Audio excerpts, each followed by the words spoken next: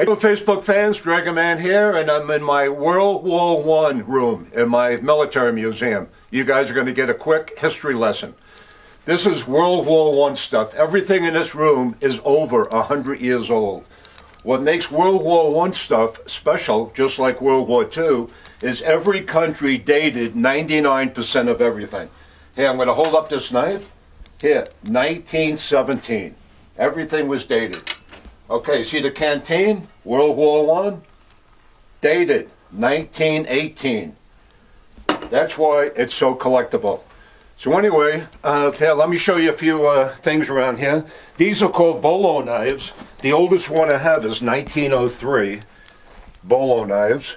This is one of the first emblem, the patches. See this patch here, the propeller? For the Army Air Corps. See that? When they used double-winged airplanes in World War I in 1917, 1918.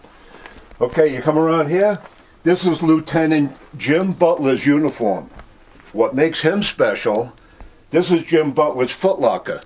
Here's a picture of Jim Butler wearing that uniform in that picture in 1917. Isn't that amazing? These are called hobnail boots.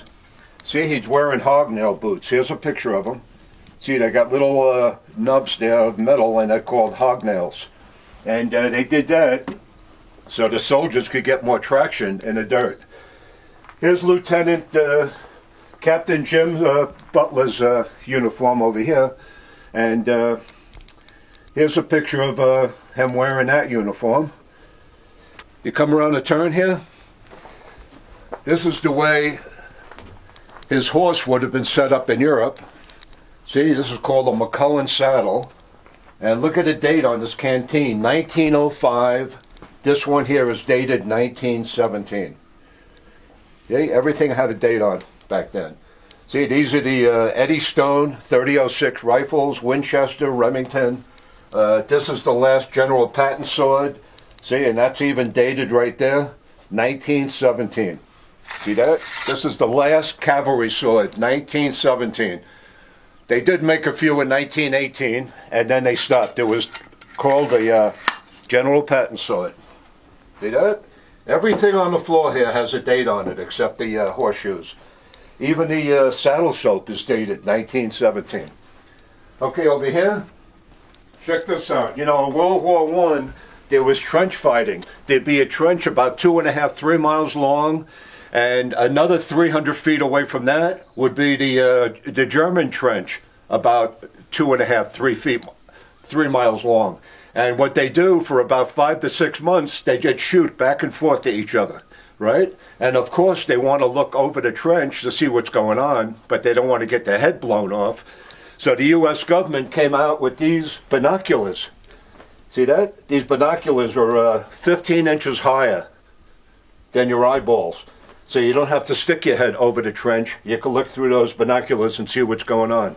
If you got shot wounded in World War I and had to go to the hospital, this is what the nurses look like. See that? These are authentic nurses, World War I, Army issued nurses' uniforms. Look how small their feet were. You know, people were a lot smaller back then. Okay, come around the turn here. I have a World War I vehicle here. This is one of the first Dodge trucks Dodge made for the Army. In fact, the serial number is 147. They only made 1,000 of them, and it still runs. All the vehicles I don't use for a long time, I jack them up so it doesn't distort the wooden spokes or the tires. This is what one of the first Dodge motors looked like. It's only like 28 horsepower, no battery, it's got a magneto. There was no starter motor, you have to crank it, and there was no fuel pump. The gas tanks had to be higher than the carburetor, that's called gravity feed, and there was no juice brakes, it's called mechanical brakes, where the brake shoe squeezes the brake drum instead of expanding. This is 1 of 1,000. The serial number, 147. Okay, check out the flag over here. 45 stars. The 45th state is Utah. Colorado with 38. That flag was made 1897 It's 122 years old. Here's the Colorado flag, 36 stars. See that? You guys ever see a 13-star flag? Of course you didn't. Right over here, South Carolina.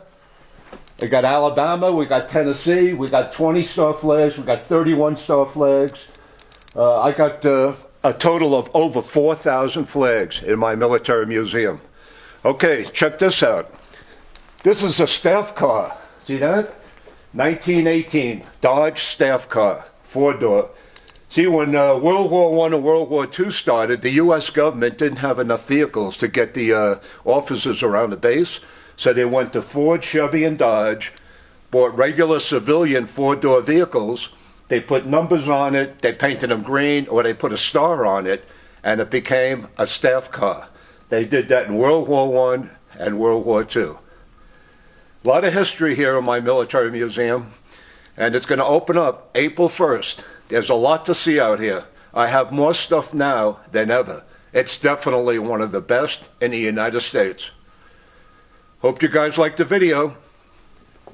Have a great day. Any questions, give me a call, 719-683-2200. Thanks for watching.